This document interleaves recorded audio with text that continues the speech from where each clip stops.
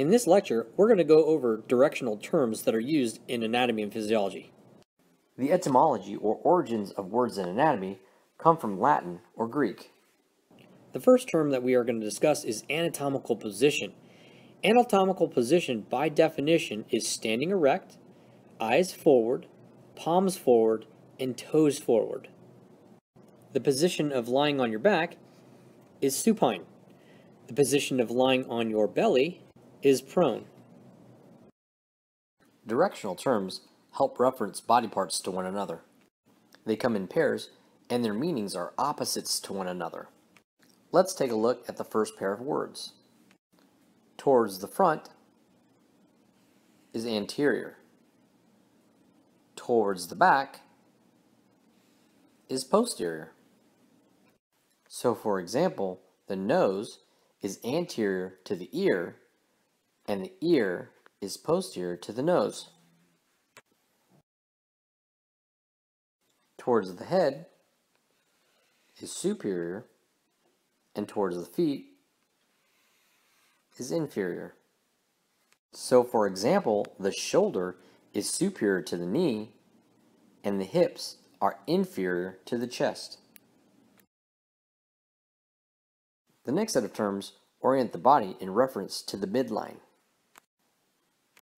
Closest or towards the midline of the body is medial. Furthest or away from the midline is lateral.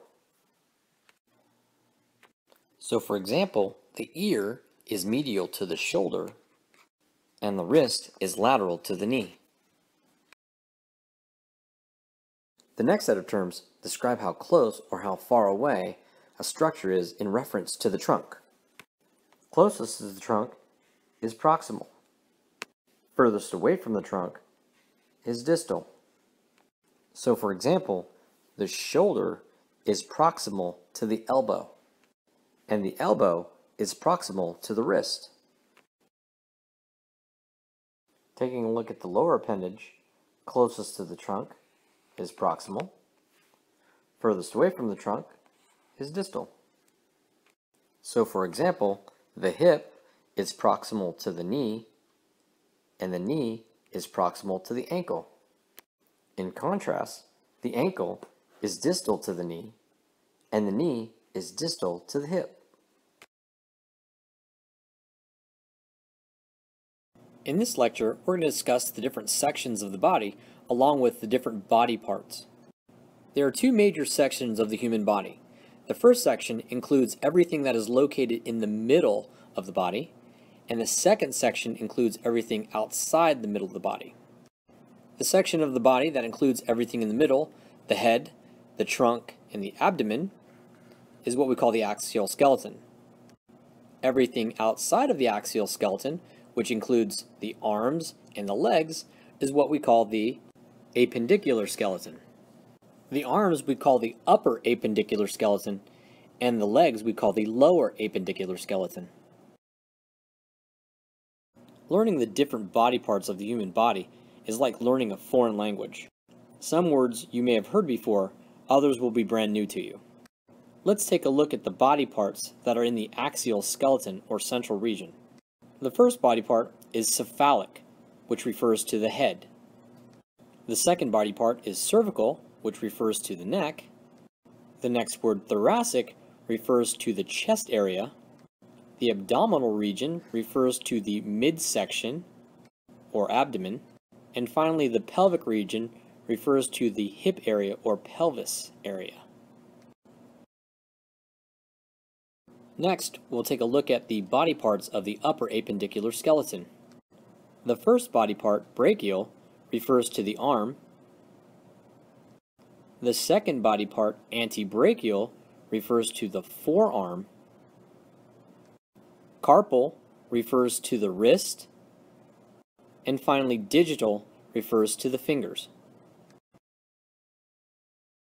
Next, we take a look at the body parts of the lower appendicular skeleton. The first body part, coxal, refers to the hips. The next body part, femoral, refers to the thigh or leg. The next body part, crural, refers to the lower leg. Tarsal refers to the ankle, and finally digital refers to the toes. As you can see, there are many more body parts of the human body. I chose to only go over the major body parts. In this lecture, we're going to discuss quadrants, regions, and body planes. Quadrants and regions help identify the locations of certain body parts or certain organs. For quadrants, the body is split up into 4 sections. The 4 sections are the upper right quadrant, the lower right quadrant, the upper left quadrant, and the lower left quadrant. The body can also be divided into 9 regions, kind of like a tic-tac-toe board. The first region is the right hypochondriac region. The prefix hypo means below. Chondra refers to cartilage or the ribs. The next region is the epigastric region. The prefix epi means above. Gastric refers to the stomach. The next region is the left hypochondriac region. And the next region is the right lumbar region. Lumbar referring to the lower back. Next is the umbilical region, or belly button area. Then the left lumbar region. The next region is the right iliac region, iliac referring to the hip bone. Next is the hypogastric region. Remember, hypo means below, gastric refers to stomach. And finally, the last region is the left iliac region. Body planes are imaginary planes that dissect the human body in order to describe certain regions or sections of the body, or to describe the direction of body movements. There are 3 body planes in the human body. The first body plane divides the human body into right and left segments, or sections. This is called the sagittal plane. The second body plane divides the body into superior and inferior sections or segments. This is called the transverse plane. And finally, the last plane divides the body into anterior and posterior sections or segments, and this is called the frontal plane. In this video, we're going to talk about body cavities and serous membranes. A cavity in the human body is an open area in which you can find organs. There are 2 major body cavities of the human body. The first one is called the posterior or dorsal body cavity, and the second one is called the anterior or ventral body cavity. And each of these cavities can be further subdivided. Looking at the posterior cavity has 2 subdivisions, the cranial cavity and the vertebral canal. Next, the anterior cavity has 3 subdivisions. The first subdivision is the thoracic cavity. The second subdivision is the abdominal cavity, and the third subdivision is the pelvic cavity. Sometimes the abdominal cavity and the pelvic cavity are combined and referred to as the abdominal pelvic cavity. Next, we're going to take a look at the anterior cavity from an anterior view. Remember, the anterior cavity is made up of the thoracic cavity and the abdominal pelvic cavity. The thoracic cavity has 3 subdivisions. The first is the mediastinum. The mediastinum is where you find respiratory passageways and the heart. The second cavity is called the pericardial cavity. The pericardial cavity is where you'll find the heart. And the third cavity is called the pleural cavity. And the pleural cavity is where you'll find the lungs.